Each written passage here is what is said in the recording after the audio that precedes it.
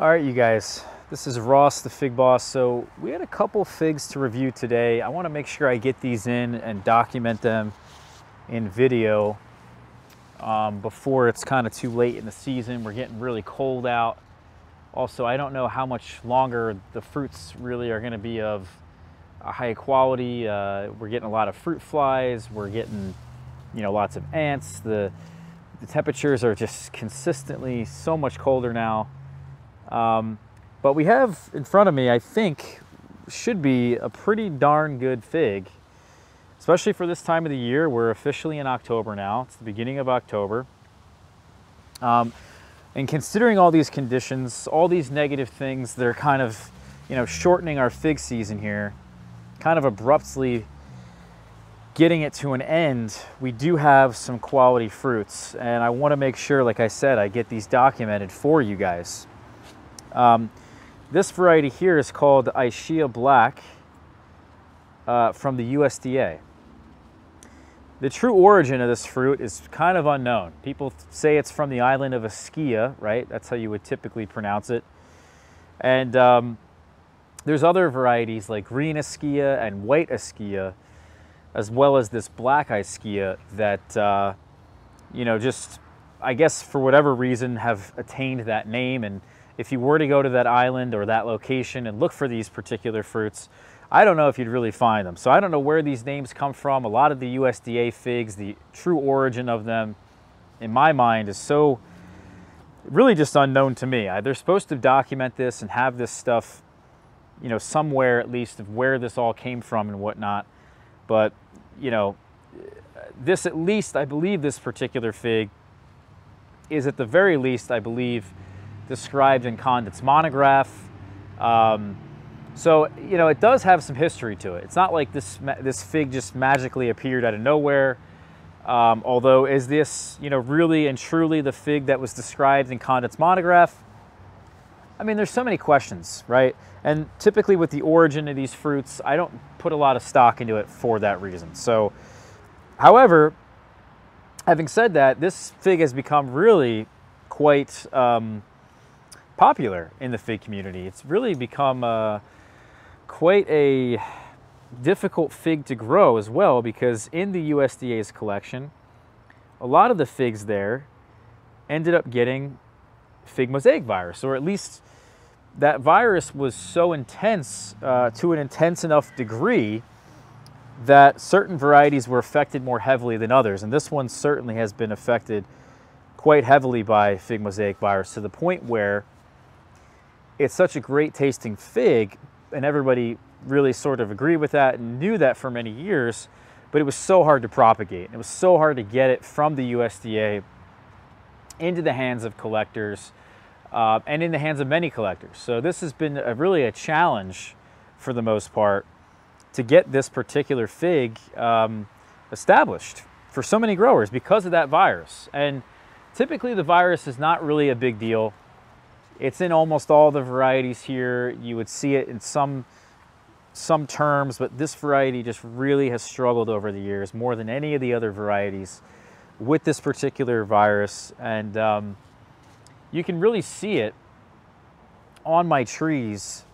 I have a number of them grafted. I have maybe one in a pot that's on its own roots somewhere, but I also have one in the ground. And now that we've kind of been making them more healthy over time, and as our trees become more healthy, the more figs that they will set.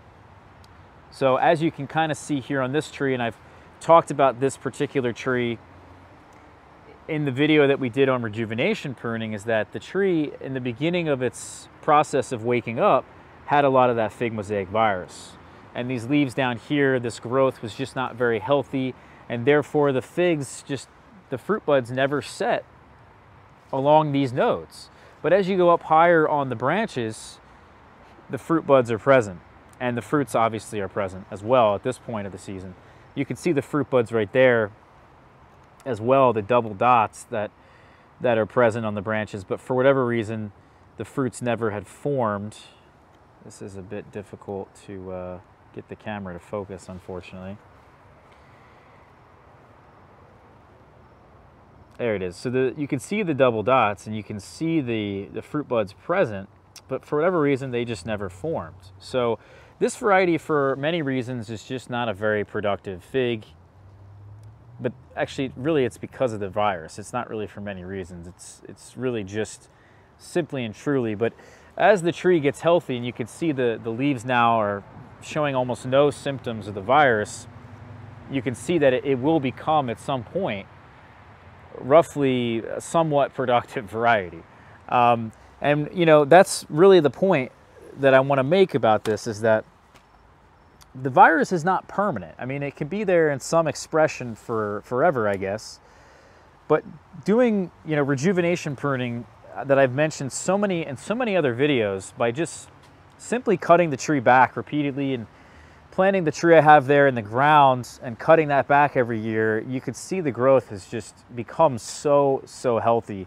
And that's kind of how this particular variety finally made its way around to different growers in the fig community. Is that a grower named Herman II, actually, that lives only 20 minutes from me in Jersey, right across the Delaware. He had this variety for many years, and over the years of continually cutting it back, or I think he said one year, it died to the ground because of the cold.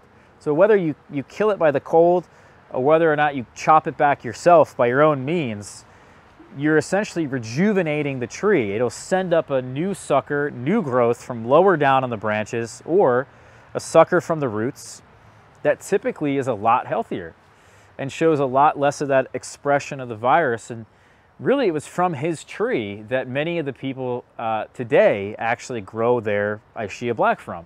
So even though people think about this as from Ischia Black from the USDA, a lot of people's trees come from someone named Herman II. And it may have the tag actually VS, Ischia Black VS, which is his initials of Herman II. So it's really incredible. And I've been kind of doing this myself with this particular variety, is kind of replicating what he has done with his in-ground tree, and doing that to my own, to kind of make my own tree equally or even more healthy potentially than his. Can anyone spot it out, by the way? Because pretty much everything over here is extremely healthy. I mean, there's very little leaves, very few leaves over here that are showing really any of the symptoms of the virus. This particular tree is right here, actually. So this is a different variety that is called Unguiarolo. I'm just going to stake this kind of out of the way. But back here is a whole branch that's completely healthy. Very, very few signs of the virus, even down here at the base. And then also here on this particular branch. So there's two branches of this variety. It's still a young tree. It's still getting established. It's still getting healthier. But we now actually have an air layer down here on the bottom of one of these branches, because I know that this variety, or this particular tree, is so much healthier than it is in these other ones here that are in pots, that this is going to be where my success is going to be with this particular variety, of getting it to the right state to give me less headaches down the road. I talk about rejuvenation pruning all the time with you guys, and the real key to that is we're not trying to fight the virus over time. We're not trying to keep feeding it and make the tree a bit healthier to eventually kind of shake that virus. We are rejuvenation pruning the trees year after year, keep cutting them back to 6 to 12 inches, or even cutting them back to almost nothing, or just let them get killed by the cold. And they're going to resprout from that base really, really healthy with almost no signs of that virus, which is exactly what has happened this year.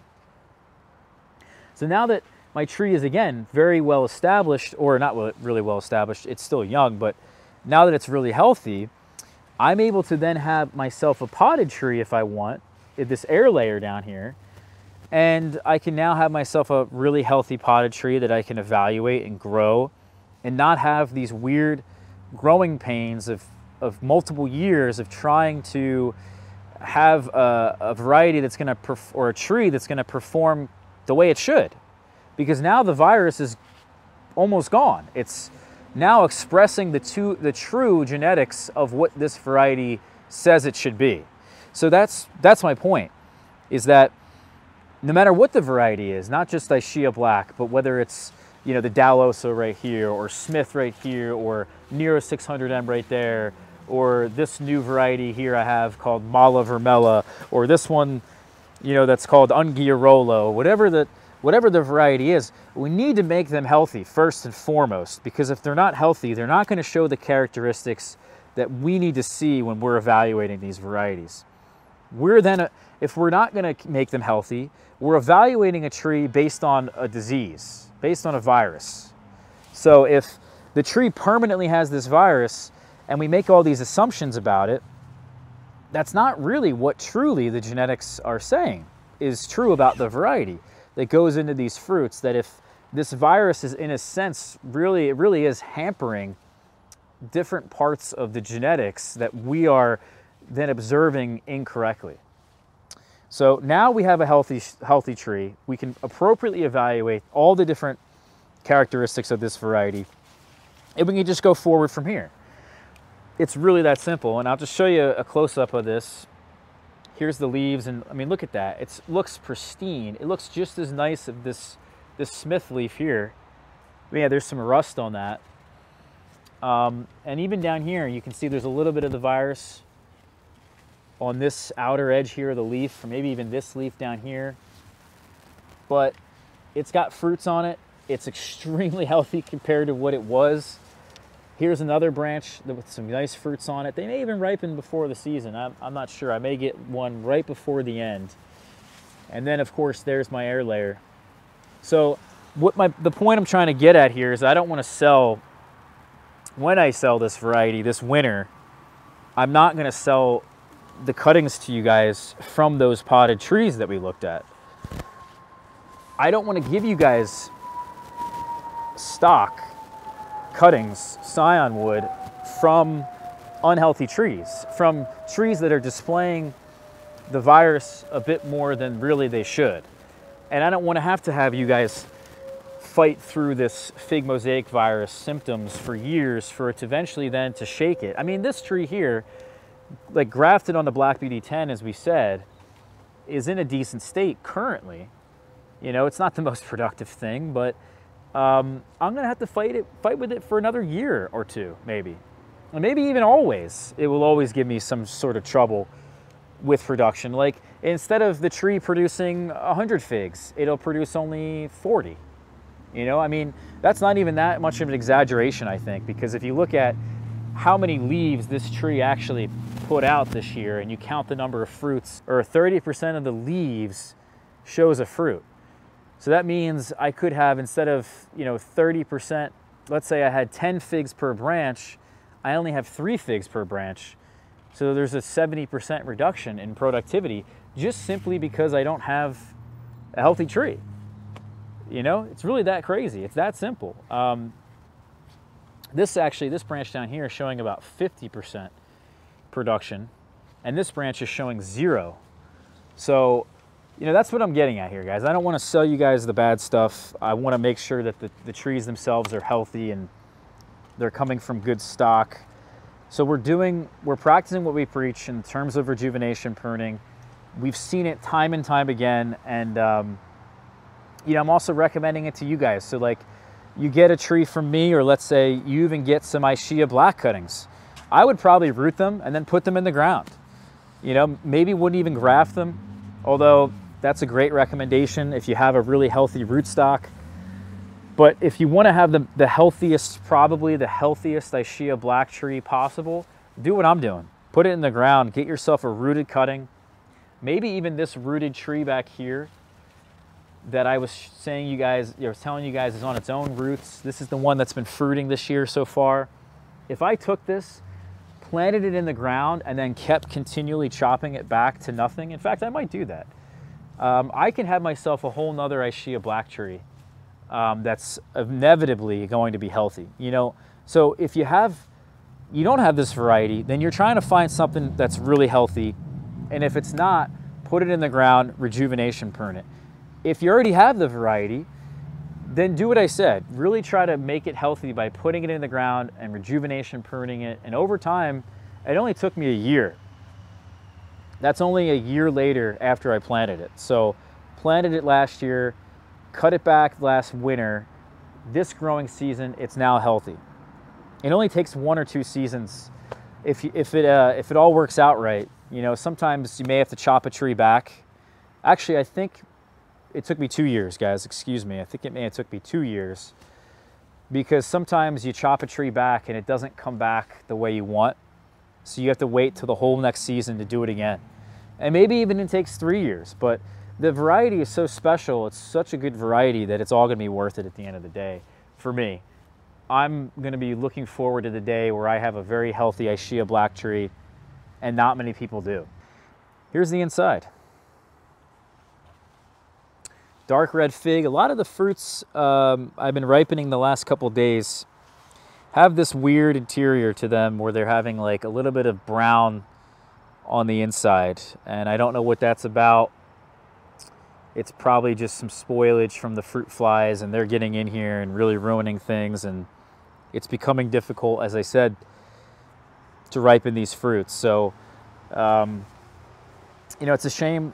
Fortunately, it seems to be so far just a cosmetic thing, but we'll see if this is indeed spoiled in any way. It smells a slightly bit spoiled, so we'll see. Let's try it. Yeah, what a shame. Let me see if I can get a portion of this that, yeah, that upper portion is not fermented just yet. But the upper portion, you know, unfortunately isn't as sweet. So here's one that, well, decided to pick this. It's not ripe, and you can tell by the sap there at the top. But really quickly, I guess, just for the sake of this video, because again, I don't know if I'm going to get this opportunity again this season. This is a mid-season or so fig, so it's not really too late. Typically, it's got a pretty good shape. I like the way it hangs.